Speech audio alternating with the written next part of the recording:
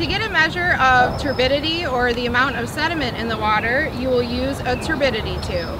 So the reason that this parameter is interesting is because the amount of sediment can affect plant and animal life. If you have too much sediment, not enough light will be able to penetrate through the water, and so you'll have less plant growth, which feeds less animals.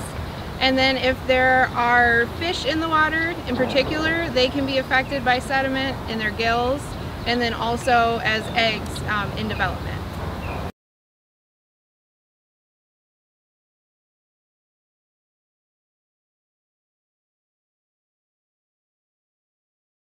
So right now this tube is full of water. We just got it out of the Maumee River, and you'll see that there are measurements on the side.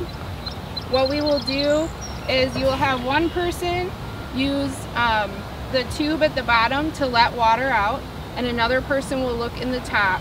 And you will let the water out until you can see that black and white pattern on the bottom that you would see on a Secchi disc, and then we will take a measurement from there.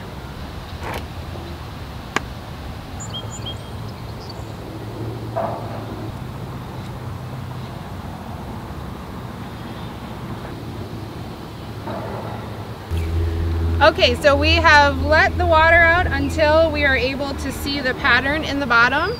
That will vary depending on the stream or the river that you're in. This water is from the Maumee, and as we know, it's called the Muddy Maumee for a reason. We got down to about 15.5 centimeters. There are some streams that we sample in our area that you can see it when the tube is completely full, so it just depends on where you are.